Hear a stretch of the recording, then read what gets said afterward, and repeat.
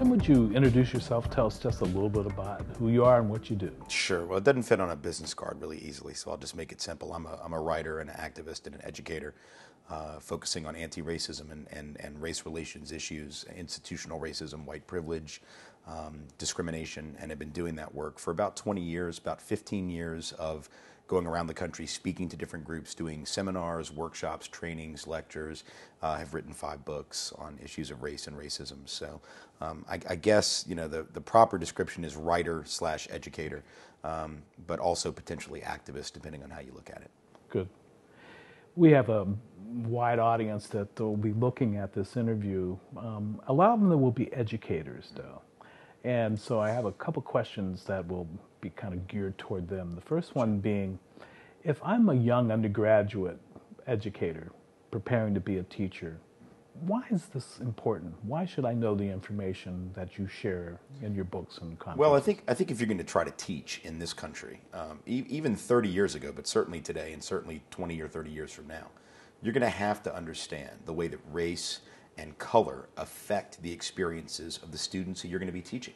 And the reality is color has consequences. And if color has consequences, we cannot afford to be colorblind and ignore what those consequences are. So for example, there have been some studies not all that long ago, a few years back, that found that students of color, for example, report needing positive feedback from teachers more readily than, let's say, white students. Now, the reason for that's pretty obvious. If you're a black or brown kid in this country, you're getting hit with negative stereotypes, negative imagery. So you need something to sort of counterbalance that. Otherwise, you assume that a lot of people look down on your potential, don't assume you're capable. So if teachers go into that classroom treating everyone the same, and if the same means not giving positive feedback or giving the kids what you might need as a white teacher, since most teachers are white, or giving the kids what your own children might need as a white teacher, you're going to underserve the needs of those students of color. They need to know that you believe in them. They need to know that you actually see them as capable, intelligent, amazingly smart folks. And that's the kind of thing that a lot of young white teachers in particular overlook, because they're being so colorblind that they're not thinking about the way that color is affecting the lives of those children. Yeah, good. We're certainly dealing with the phenomena now of white flight. I think we've always been dealing with it, but it seems that we're in this era now of hypersegregation, which seems to result from white flight. A lot of districts out there have flipped in relatively short periods of time. But what doesn't change immediately is the teachers in those schools. Right. The students go from being 99% white to 80% Hispanic, right, or 80% African American. What do those teachers need in order to be more effective, right, with the students that they now teach? Well, they need to have really ongoing professional development around issues of not just diversity, which is often very surface level, but real equity education. The reality is, you have, 3 or 4 in-service days a year at most school systems, and that's fine, but that doesn't really give you enough. You've got to have more ongoing training. You've got to have professional development in the summer, for which I think teachers should be paid. It's work. It's really learning. It's like going back to school. Right. It means that you've got to have teacher ed programs that are going to focus on that. I speak to teachers all around the country, and some of them certainly have taken classes on these issues, and they've been exposed to these materials, and a lot of them haven't been. And even the ones who were, it was almost always voluntary. It was an elective class. So they might have taken multicultural education as a requirement, but it didn't really delve into anti-racist pedagogy or anti-racist technique. And it wasn't teachers didn't want to learn that stuff. They were open to it. It's just that it wasn't there for them. And so when you don't get exposed to the material, the odds are you won't know it. I always joke about how, I'm ignorant about calculus because I didn't take it. The reason I didn't take it is because I wasn't required to take it. Had I been forced to take calculus, I'd probably know it at least a little bit right now. Same thing is true with this kind of issue. If you're a teacher and you've never been required to know the experiences of the students who are going to be in your care, especially when those numbers, as you said, have flipped, the odds are you're not going to know what to do. The idea that you can do the same stuff you did when that school was 90% white or 99% white and overwhelmingly upper middle class is just folly. And all the educational research says that you have to adapt to the demographic changes, and you have to understand the experiences of the people who are going to be sitting in front of you. Yeah. But I want to go back to this colorblindness, because this is what I hear all the time when I'm out in the field working with, right, with these teachers. They're going to claim they're just children. Right. How do we counter that? Well, first, I've done these interesting sort of I won't say experiments, but somewhat like experiments where I've gone and I've talked to teachers, particularly young teachers, and I've asked them this question. And I've said, tell me the demographics of the kids in your class. And, what's the racial makeup? And a lot of times the young teachers, particularly the white ones, refuse to answer, or they can't answer. They sort of pretend like, oh gosh, I don't even know.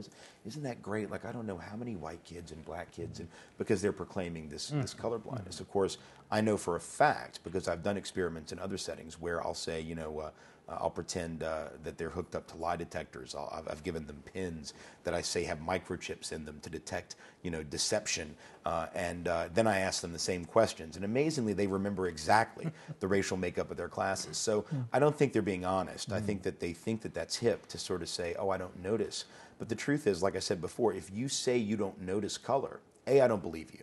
But B, even if you were telling me the truth, the problem is the kids in your class are experiencing color. I mean, they're experiencing what it is to be black or to be Latino or to, think about Arizona right now. To say that if I'm a white teacher in the state of Arizona, oh, I don't notice color. That's great. Your brown kids certainly do, because they are now going to be subjected to being asked by police fairly randomly whether or not they even belong in the country. Yeah. So if I'm a teacher and my kids are experiencing that and I don't know that and I don't really understand what that's about, or I'm not open to having the conversation with that kid when that kid needs to talk to me, not about the math lesson, not about the history lesson or whatever it is we're teaching, but just about living in Tucson or living in Phoenix or living in Tempe or whatever, I'm not going to be able to serve that kid's needs. So the problem with colorblindness is, first off, that it's not genuine. We do notice color. Every bit of research says we notice it. Yes. And secondly, that it's not the goal. In fact, colorblindness makes it harder to deal with the consequences of color precisely because we are downplaying it. I mean, there was a study actually done, last month at the University of Illinois that found, a brilliant study by a scholar who discovered that actually it's the people who claim to be colorblind, who actually score high on a test of colorblindness, who were the most willing to accept racist jokes, racist statements. Gotcha. They think the least about, like when there's one of these racist parties that have happened on college campuses, like blackface incidents or ghetto parties and fraternities. It's the colorblind white kids who act like that's not a big deal, because what they're doing is they're saying, well, I don't notice color, so nobody else should, so big deal if they're dressed up in blackface, it doesn't mean anything. So colorblindness actually is making them more accepting of blatant racism, ironically. Yeah, interesting. Talked about the students. How about the principals, superintendents, governing boards? Well, I think that that's where it really gets difficult, because what we do know on the one hand is that good principals can make for excellent schools. I mean, if you have a principal who's really hands-on and really involved in the classrooms and really going in and checking on what's being done in those classrooms, giving constant feedback to teachers, giving constant encouragement to kids, it can turn a school around in a couple of years. I mean, there's plenty of evidence of that. There's a school in my hometown of Nashville, Tennessee, that had been on the list for basically almost about to be taken over under NCLB by the feds, and they got a new principal in, young black guy, brilliant scholar, and just amazing personality, who would he goes into the classroom every day, every class. He visits every class every day, is constantly on top of stuff, and it's turned that school around. It's not the teaching to the test that's done it. It's not the sort of rote memorization. Right. It's this hands-on approach. But that's very rare. And so the thing is, do we have principals who see themselves as sort of CEOs, which I think is a very dysfunctional model, which is this idea of I'm the person in charge. I'm the person who makes the rules, and I sort of sit in my office and answer the phone and just hang out or whatever, which is, I think, a very common thing. Or do we have principals who see themselves as an extension of the classroom teacher? Principals who see themselves as certainly organizing the classroom efforts, and they're somewhat above it in the sense of coordinating. But they see themselves as an extension of it. They are involved in the day-to-day operation of what goes on in that classroom.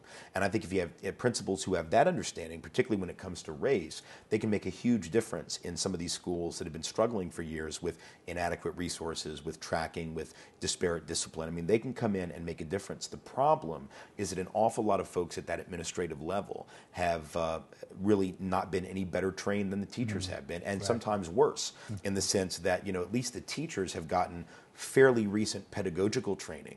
A lot of the administrators, the last pedagogical training they got was 15 or 20 years ago. They've been in the classroom, they've been out of the whole pedagogical training piece for at least 15, 20 years. So whatever they did learn, they've forgotten. And they're not expected to go back and sort of revisit those issues the way that teachers are more often. I mean, in-service training is for teachers typically, not for administrators. Exactly. Affirmative action is still just this huge trigger word in our vocabulary. Right.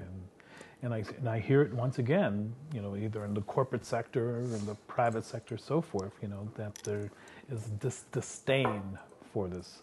Why is affirmative action still needed in the United States? Well, first off, it's just amazing that it's still an issue at all. Because, in fact, I was in California about a month ago, and was getting this question from students about what about affirmative action, and I sort of glibly responded that I found it fascinating that these students are in a state where affirmative action has basically been outlawed for their entire educational life. Mm-hmm. Like, 1996 is when Prop 209 passed. So these kids are in college. It's 2010. It's 14 years ago. So if they're sophomores, their entire educational experience, there has been no affirmative action. Right. In California, but they are apparently of the opinion that it's still operating. Yes. It's like people that didn't get the word that we had welfare reform, they didn't get the word that we had all these laws change. They still think we're living in a world of what they perceive to have been racial preference on the part of the state. Now, of course, we know that never was really true, but that was the impression. So I just find that fascinating. The reason it's necessary is the same reason it was necessary 20 years ago when it was actually being done.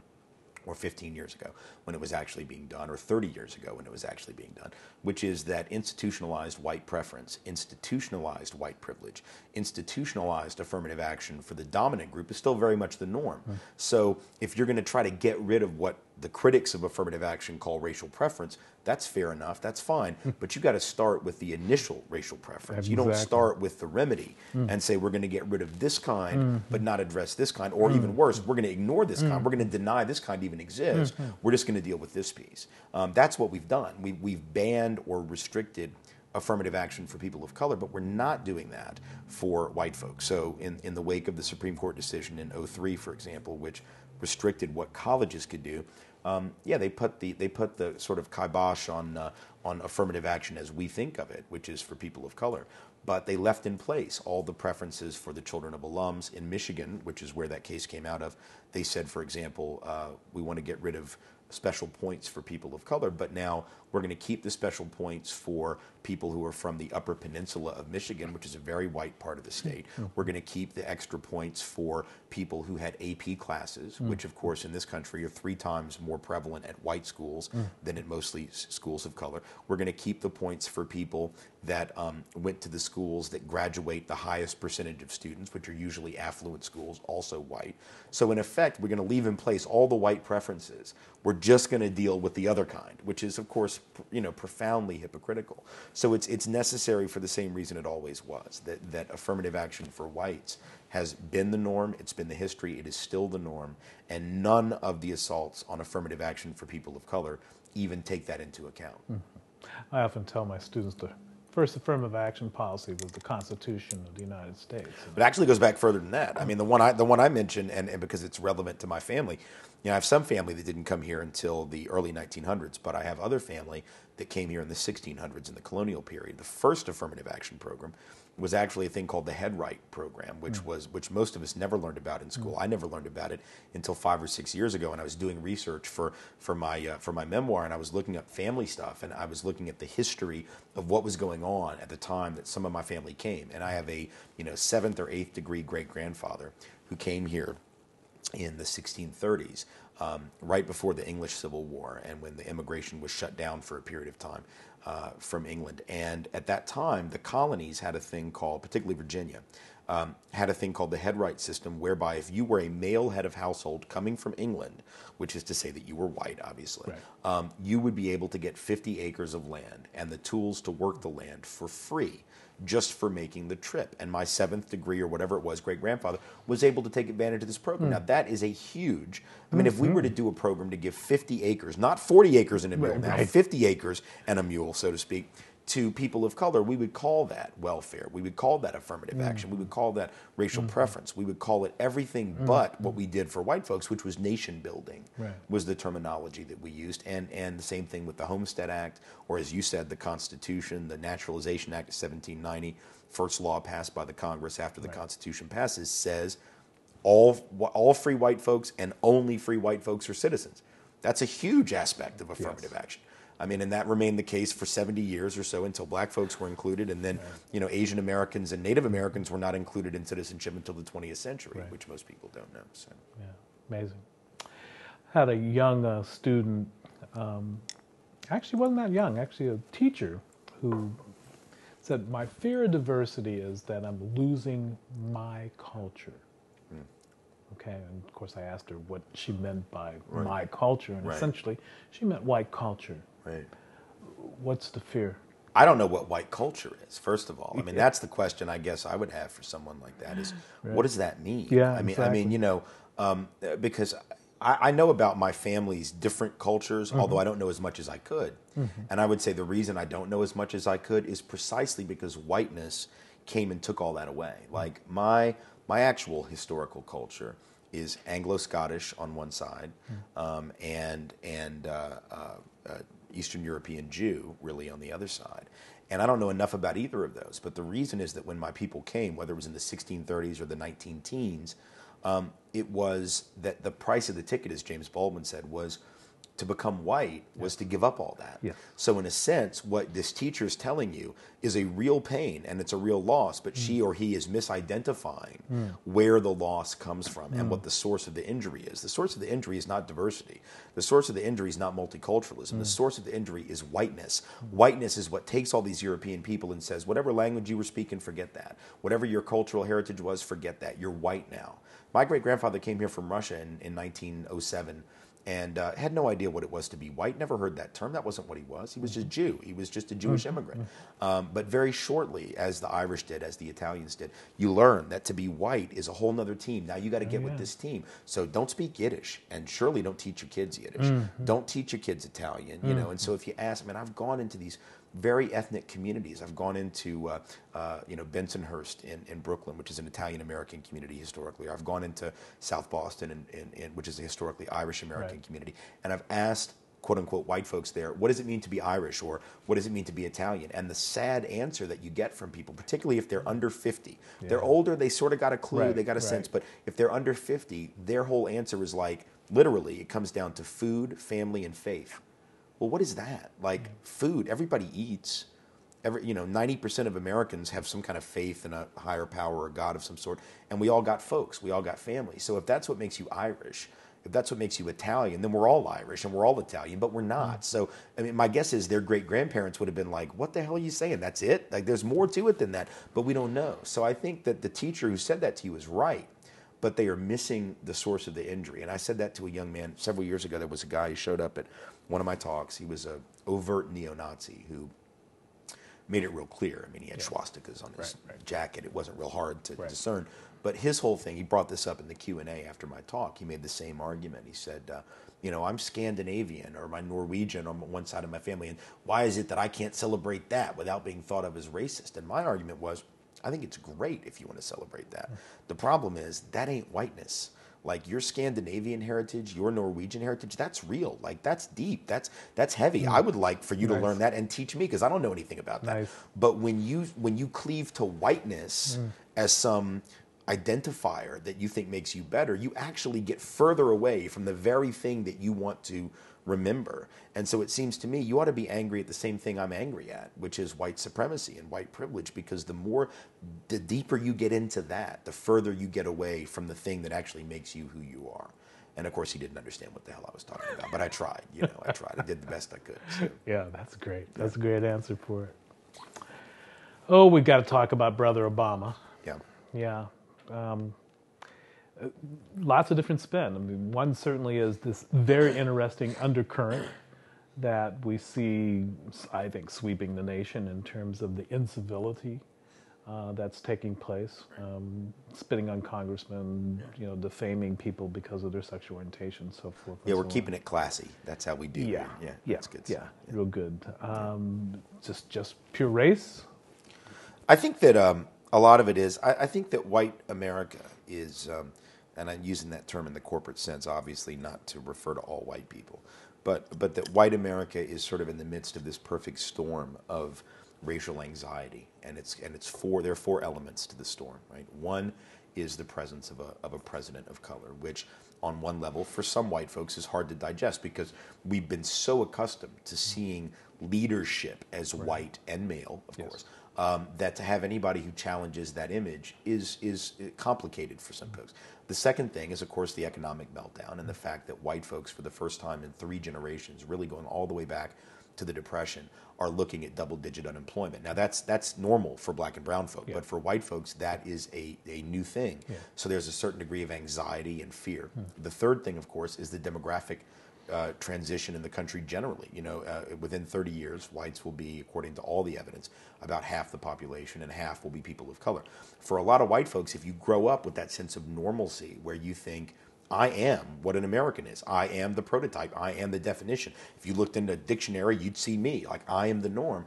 To now have to share that definition of what an American is with people who look a lot different, whose names are a lot different, who maybe pray differently, whose languages of origin were not yours. For a lot of white folks, that's hard to swallow. And then the final thing is popular culture. You have a popular culture that is thoroughly multicultural to the point where you can't really even separate the threads of that culture without the whole thing coming apart. You have hip-hop artists that are making records with country artists. You have people that are, doing movies and music, and they're all sort of hanging out together. And so for a lot of white folks who were used to looking at popular culture as reflecting them, it was Rock Hudson, and it was Marilyn Monroe, and it was the Beatles, and it was, of course, the Beatles borrowed by their own admission and gave a lot of credit to black artists. But white folks were able to look at white music, white actors, white personalities as being them, as being connected to them. And now when you look out, you see that the popular culture doesn't always look like you anymore, doesn't always sound like you.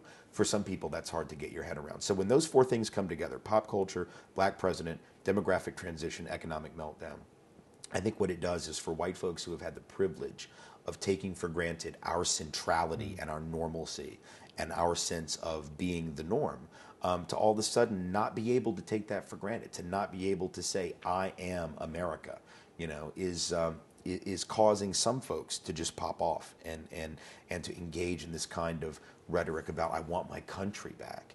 Because, for people of color, they've never been able to take for granted that they were the norm, and they learned to deal with that. Black and brown folks from day one had to deal with the fact that they weren't going to be the norm. They weren't going to be the majority, that they just had to learn to deal and survive. But for white folks, that sense of, what are you talking about? I am America, man. Like even the term all-American boy, all-American girl, I do word association exercises with people in workshops. And when you throw those terms out, even the folks of color, certainly the white folks, but even the folks of color will, if they're being honest, and most will be, if you're straight with them and tell them what you want to do, will admit that what they envision, right, is a white person, and not just a white person, but like a white person with blonde hair and blue eyes. Well, that is not the norm anymore. It really isn't. In a lot of communities, it hasn't been the norm for years. In some communities, it still is. In 30 years, it ain't going to be the norm anywhere.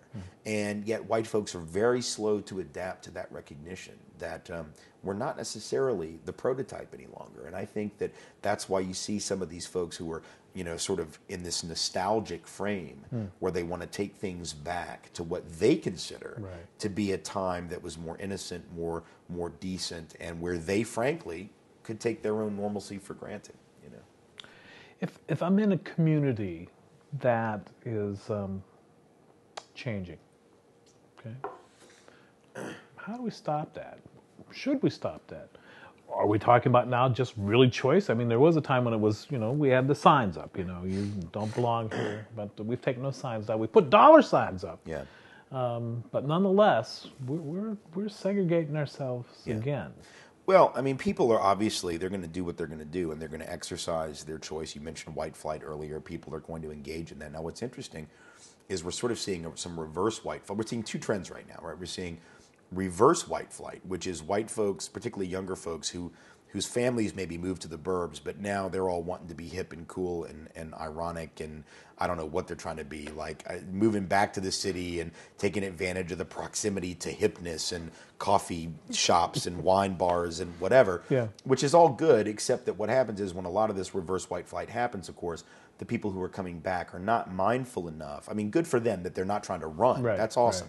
But the problem is they're not being mindful enough of the impact that a mass influx of more affluent white folks has on the community that was always there. I mean, if you have a bunch of affluent, disposable income having white folks move into the city where folks have been struggling, what's going to happen? The rents are going to go up. Absolutely. The property taxes are going to go up. So a lot of the older folks in particular who have been there the whole time trying to slug it out and survive are not even going to be able to afford to stay. So I think it's important, if you're going to move back to the city from the burbs, that's fantastic, because I got no love for the suburbs, frankly. It's not my thing. But if you're going to move back to the city, you have some obligations, like to think about, okay, what is my impact? When I go back into the city, what do I need to be thinking about? What do I need to get involved in? If people in the community have been struggling around police brutality, job creation, failing schools, how can I tap into that? How can I be an ally? How can I work in solidarity with people? If you're willing to do that, that reverse white flight, it can be a positive thing. Otherwise, it becomes just gentrification and it becomes very destructive.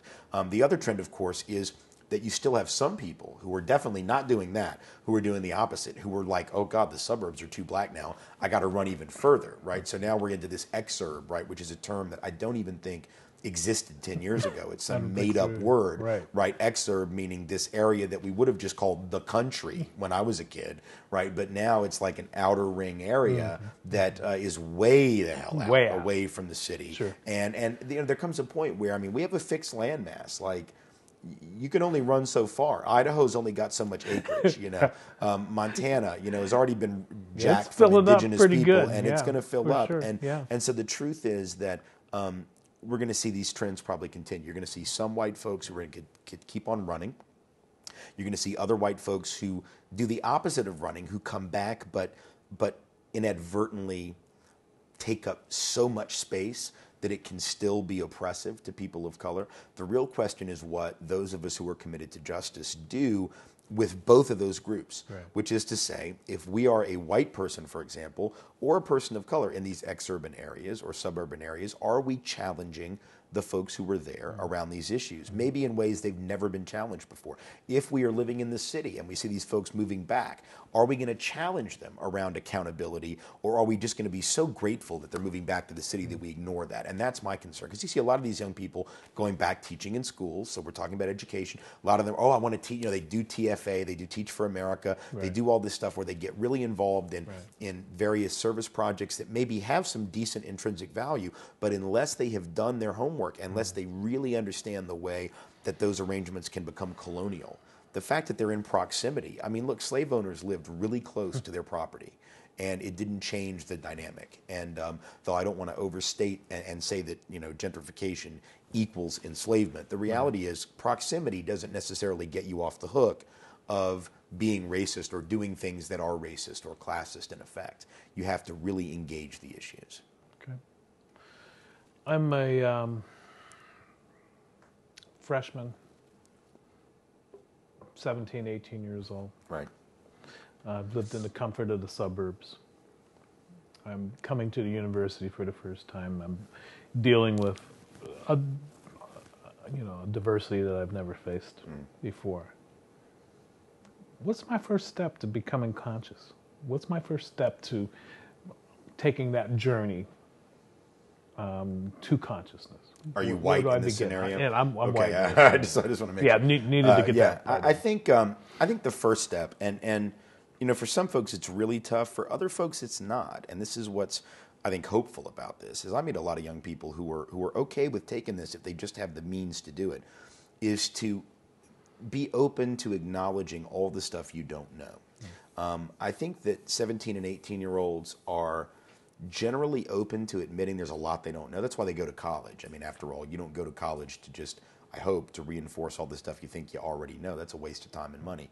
You go because there's this whole world that you're hoping to have opened up to you. So, I mean, I can certainly recall as a freshman and with a lot of first-year students who I meet, they're very open, but you have a very small window of time before their openness tends to start closing up again.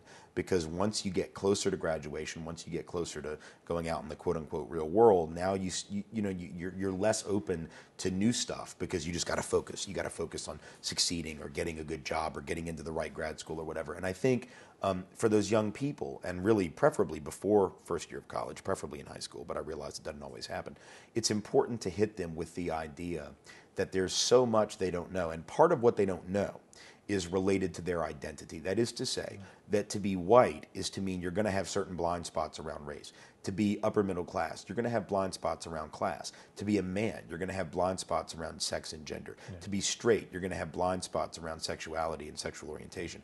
And all of these different identities are going to affect what you know and what you don't know, what you've seen and what you haven't seen, and what you're likely to understand. It's not about saying, oh, well, you're white, therefore you're ignorant. It's about saying, well, you're white, therefore these are things you would not have ever had to probably think about unless you had a really great teacher or parents who were really, sort of on top of it, which most people haven't had.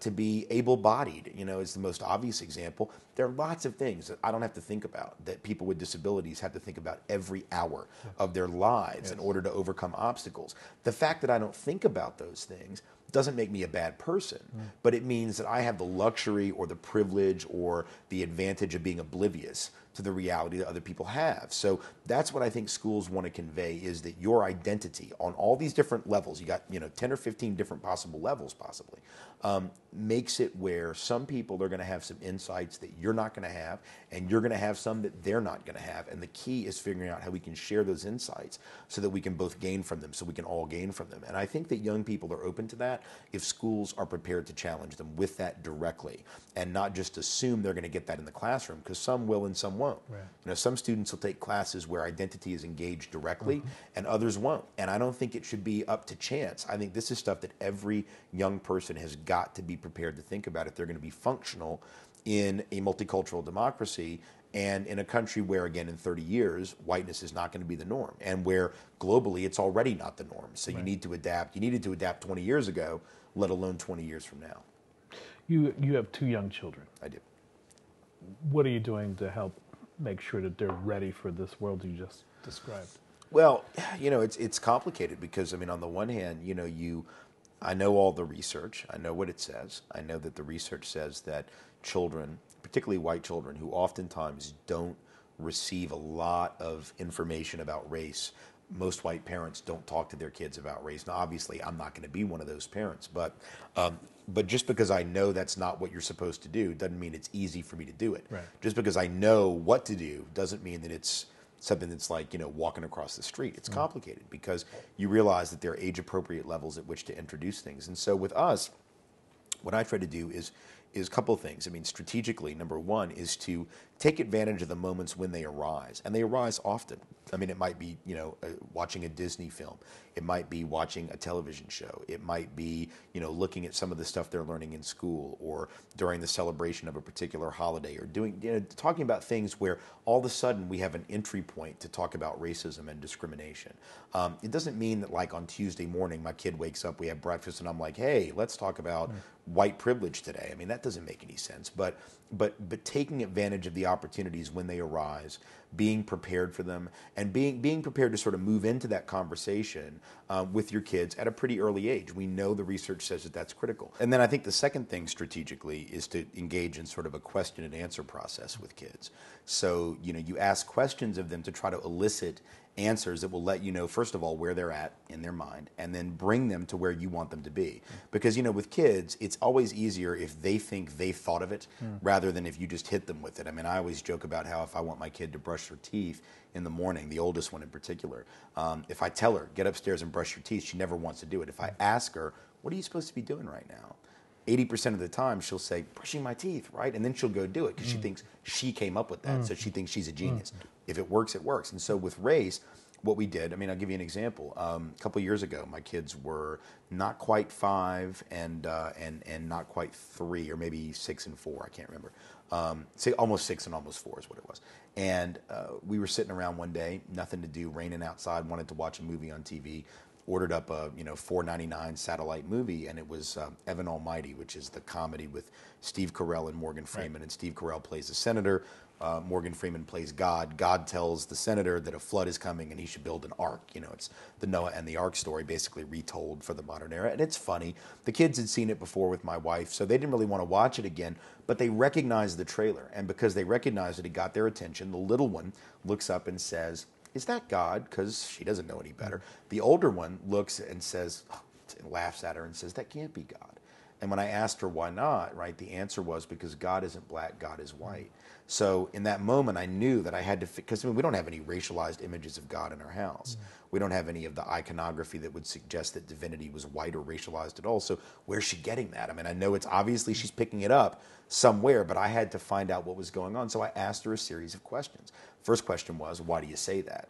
She says, oh, I don't know. I said, well, let's think about it, because what I've learned is you can go deep with kids. You just can't stay very long because their attention span is very limited. So you got to get in and get out. So the first question I asked was, well, what do you think God did? What's the story, And she said, well, God made everything. I said, okay, so God made people? She goes, yeah. God made people. I said, well, okay, so where were the first people? Because I knew that she had studied that in preschool. They'd had a big map on the wall. It showed, humanity emanating from Africa and spreading out. So I knew she knew that the first folks were from Africa. And so I asked her, she said, Africa, right? I said, yeah. I said, so what do Africans look like? She said, well, they're black, right? I said, yeah, okay, so let's review. God made people. First people are in Africa. Africans are black. Now, in whose image were those people made? And at first it confused her because she's a bright kid, but she's not a biblical scholar. She goes, what? What do you mean? I said, well, now the story is that God made people in the image of something. In the image of what? She said, oh, in the image of God. I said, okay, so once again, let's review. God makes people. First people are African. Africans are black. They're made in the image of God. Final question, what color is God? And she looked around. She had this, very contemplative look. And she finally said, I don't know, I guess maybe God can be black.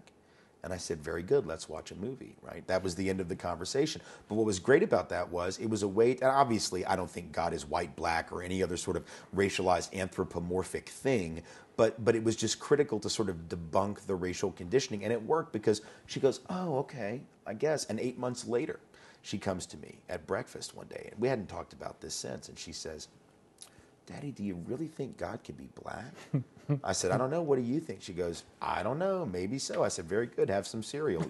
That was it. But that question and answer process, instead of me saying in the wake of her making that comment about Morgan Freeman can't be God because God isn't black, I could have just said, well, now that's ridiculous. I could have gotten all really sort of haughty and didactic and just told her what I wanted her to know. Right.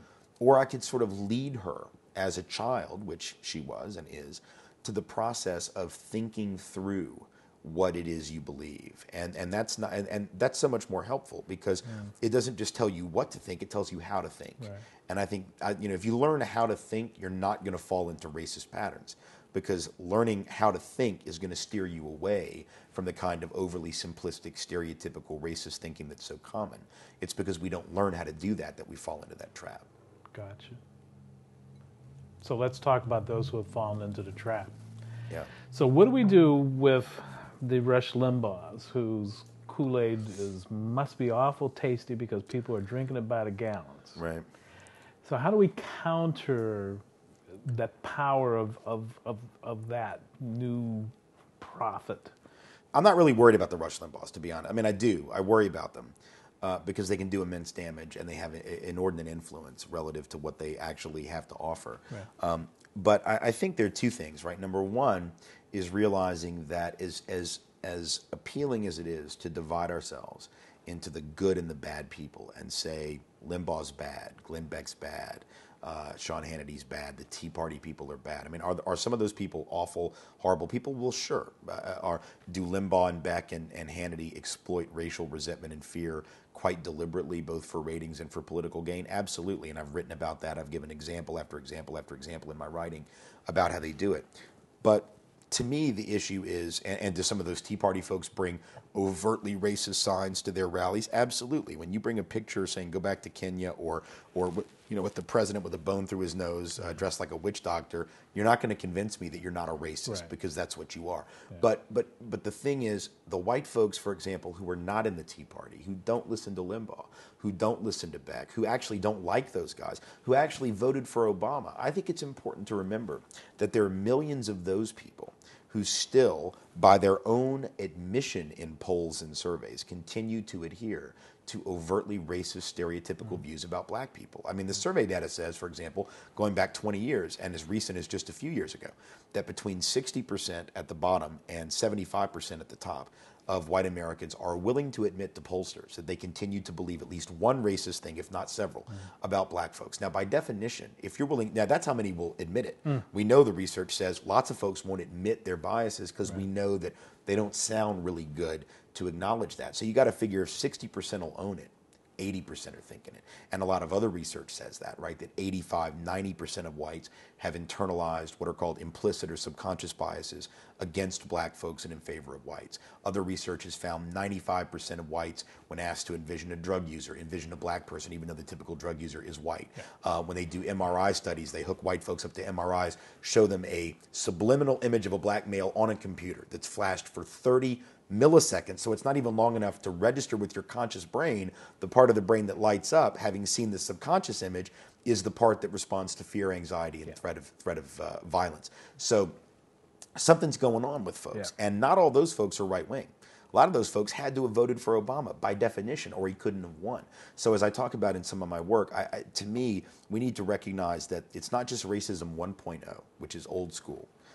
Classic racism, which we all recognize when we see it. It's racism 2.0. It's the kind that allows millions of white people to still hold on to racist views about blacks and other people of color, but be willing to carve out exceptions for that guy, meaning Barack Obama, or that woman, meaning Oprah Winfrey, or that sports star, or that entertainer. I can't tell you how many times I've met white folks whose views about the larger black community are horribly racist, but yet they still got posters of black entertainers on their wall. They listen to black music. They vote for Obama. And in fact, I voted for Barack Obama is sort of becoming, for some of those folks, the new, some of my best friends are black, right? That's my get out of jail free card because I voted for Obama, so how can I be racist? So I think it's important to remember that two things, right? Conservatives are right when they say that not all of them are racist for having voted against Obama. That's true. And not all the folks who voted for Obama can get off the hook for being racist. You don't get to avoid your own. I mean, I think we've all, to some extent, fallen into that trap. And the question is, are we willing to acknowledge it? You know, the difference between Sonia Sotomayor, now Supreme Court Justice, and all the other justices on the court, particularly and then the white men in the Senate who didn't want to confirm her but ultimately did, and who were grilling her during that confirmation hearing, is that she was the only one willing to acknowledge that she had a lens. You know, her whole thing was, I see the world as a Latina. I see the law through the lens of a Latina. I bring that lens to the process. That's honesty. The difference is the white men who attacked her for saying that won't acknowledge they have a lens. Their whole thing is, why can't you be neutral like me? Why can't you be objective and see the world, you know, objectively in blank slate the way I do? Which of course is totally absurd because they do see it as white people and as men. The difference is they won't own that. They won't admit that, which means they will be led around the chessboard by their conditioning without even realizing it's happening. Whereas Sonia Sotomayor, the research would indicate, because she's willing to own her own lens and her own biases, she will probably work harder to keep those biases from working in an unfair way. So what we need to do is own our stuff, not deny it, not run away from it, not act like it's not in us, admit that it is part of who we are, but that we don't want to let it be the controlling part. What are you hopeful about? Well, I mean, there's part of me that doesn't like to use the word hope because in addition to it just being overused, I think it's also, sometimes it can be very passive and as Derek Jensen says, it causes us to give up our agency in a sense. Like, for example, if my kids were hungry, if they were starving, I would not hope that we would find food. I would go find food. And if I had to steal it to get it, I would do it, right? So hope can be one of those things that's so passive, we just wait for things to happen, as opposed to saying, no, we're going to make justice happen. Now, I realize it's easier said than done, but I try to avoid words like hope because I think they can become excuses for inaction. And nonetheless, I am hopeful to some extent in the sense that I do believe that people have an amazing capacity for decency. And I think that most people, white, black, or otherwise, are good folks. Now, I could be wrong about this. I could be very wrong. But as a parent of two children, I have a vested interest in believing this, so I'm just going to keep on believing it until proven otherwise. I think most people are good people, but I realize that good people can be easily led away from the better angels of their nature toward oppressive or discriminatory treatment of other human beings. And it's not that most people wake up wanting to oppress. I don't think most people do. I realize there's a small cadre of sociopathic individuals who don't care about the injury they do to others. But that's not most people. That's the good news. Most of us are not sociopaths. The bad news is that those of us who are quote unquote good people, which again I think is most people, unfortunately sometimes it's the good people who are the least able to see the damage they do, because we get so invested in our goodness that we can't imagine doing harm. And in fact, we so want to insulate ourselves from the idea that we might be hurting people on racial levels or class levels or gender levels or whatever, that we just sort of push that, to the back of our mind or to the side, and we don't think about it. And so I'm hopeful that we can rise above that. Above that tendency, to push it away. But I'm also skeptical about our likelihood of doing that right now with the existing educational system that we have, with the existing economic system, with the existing sort of systemic denial that is so prevalent in all of these institutions. I know we're capable of it, and that's what gives me hope. But I'm not seeing nearly enough of it in any of us right now. We need to step it up and do quite a bit better. Outstanding. Great. Thanks very much. Thank you. Appreciate it. You got it.